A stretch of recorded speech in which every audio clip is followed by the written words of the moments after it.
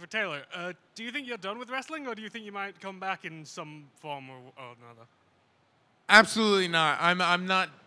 I'm the furthest from done with wrestling that you could possibly be. I've spent the past year diving into a bunch of different ventures outside of wrestling, but wrestling has never left my heart, not for 1 second.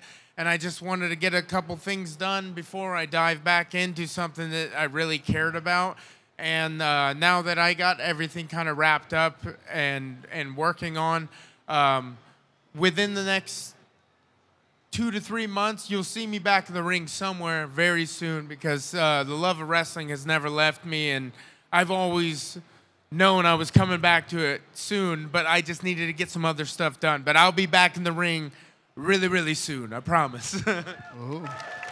You heard it here first. Nice T-shirt. My favorite match of my career up to this point was with Adrian Neville at Arrival. The ladder match with Adrian Neville.